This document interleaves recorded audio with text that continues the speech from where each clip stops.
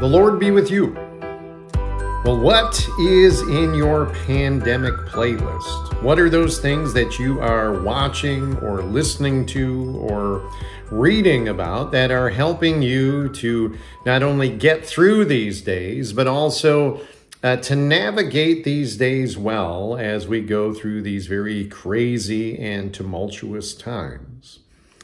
It has been kind of fun over the last year and a half, at least fun for me. I'm hoping fun for you as well, to just kind of look at those cultural elements, some of those media venues that have provided for us space to be distracted, but also space to reflect upon ourselves and what we're going through, not necessarily from the lens of the church, but definitely through a spiritual lens, as we're looking for God in the details, speaking to us through our culture and through some of these means that help us to see things differently and to journey differently because of the days that we're living in.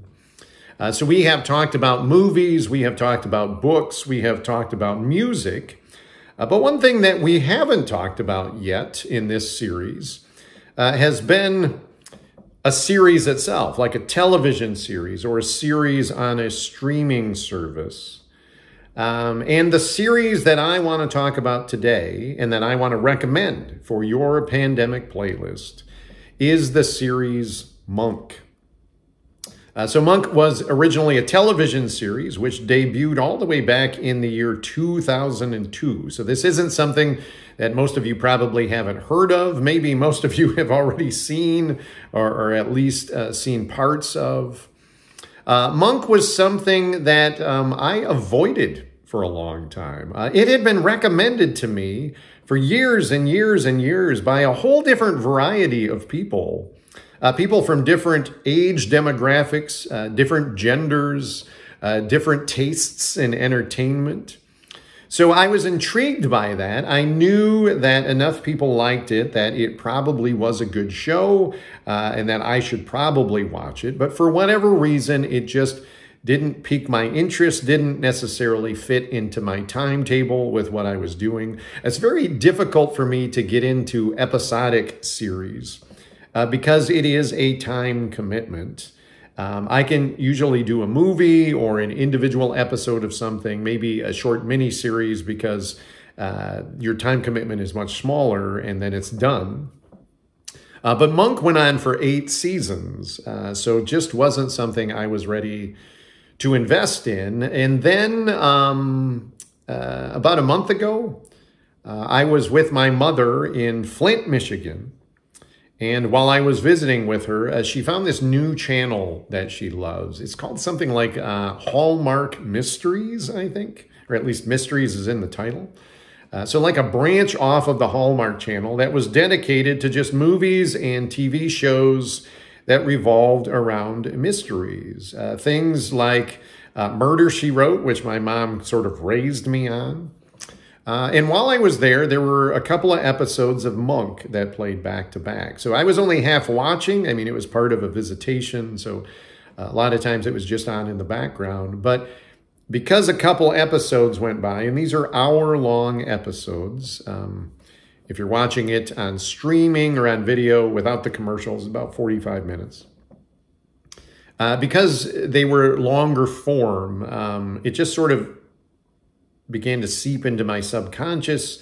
And over time, towards the end of that second episode, I remember thinking, you know what, this isn't bad. I really could sit down and watch this show. I came back from that visit intending to start that series. And then oddly enough, my household went into quarantine. And all of a sudden I had all this extra time on my hands to watch things and to read things. So I did look up Monk, and I began that first season. And I want to say this was a good show. It certainly is very clean. I was surprised when it came up on that Hallmark Mystery Channel that it was rated TV PG, so nothing overtly strong or severe in it. But it is equal parts mystery. I mean, it is a whodunit. So every episode kind of has a standalone murder mystery that Monk is trying to solve. But it's also comedy, social comedy and physical comedy. So it just works very well. If you don't know, if you're one of the few people who don't know any of the backstory to Monk, he is a former police detective. He is suspended because of the death of his wife. Now, this is not really a spoiler. When you watch the first episode of the series, his wife is already dead. He's already been suspended. Really, you have to piece together the backstory of what happened to his wife through various episodes. But when the show begins, he already is this way. And it just jumps you right into an individual case. And you sort of pick up his backstory as you go. So after his wife's death, he developed the sudden and acute onset of a whole bunch of obsessive compulsive disorders and phobias. And it made it impossible for him to serve on the police force, although he is trying to prove himself back into the police force. And it's also made navigating the world very, very difficult. So he has a nurse that follows him around. Her name is Sharona. And they are polar opposites. They are an odd couple, and they have that quirky chemistry that just really works well in the show. And his phobias sort of take center stage and just become part of what makes him so endearing. And that is actually why I want to recommend it for your pandemic playlist, is because Monk is so averse to sneezes and to coughs and to people touching things and wiping things, even shaking hands with people, that it immediately stood out to me that this is a good microcosm for these days of pandemic, as we are all hypersensitive to people sniffling and sneezing and coughing and germs and all of those sorts of things. And it gave me a good opportunity to stand back and to laugh at Monk, but also to laugh at myself and our society. And humor sometimes is the best way forward, the best way to heal from things. That we really have all become sort of germaphobes in these days. That it's good to be able to poke a little fun at that and still have the satisfaction of a murder mystery occurring, to do a little bit of brain puzzle and brain teases as we're watching something entertaining.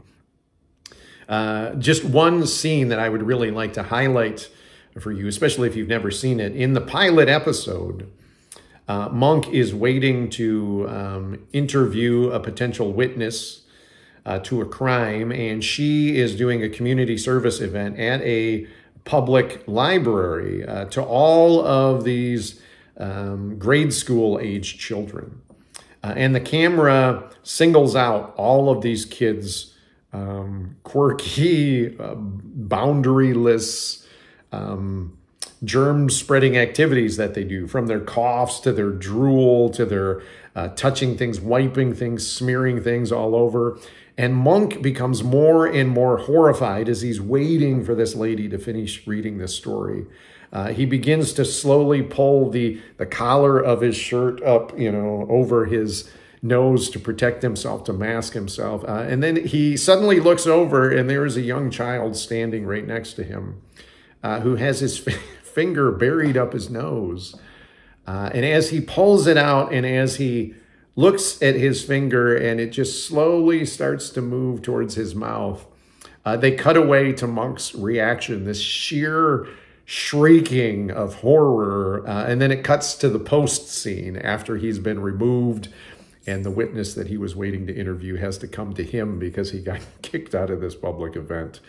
I thought it was just a very timely piece of humor for the days that we're going through. So again, we are trying to treat this particular series, the Pandemic Playlist, as a virtual community So please feel free to leave comments below. If you have seen Monk, tell me what you thought about it. Tell me if you had favorite episodes. I'm still in season 1. It's 8 seasons in total, so I got a long way to go. If you are interested in watching Monk but haven't yet, go ahead and tell me about that. If you get around to watching Monk and have a particular impression about it, let me know about that. And if you have any recommendations for shows to watch, movies to see, books to read, music to listen to, that kind of stuff, feel free to mention that in the comments as well. And because this is virtual community, you can do all of those virtual community things like subscribe to the channel and give a thumbs up or like for the video. All of those things, I guess, kind of help things circulate in the algorithm of the virtuosphere that we all operate in. But regardless, until the next time, in these ongoing days of phobias and fears, may the peace of God be with you. Amen.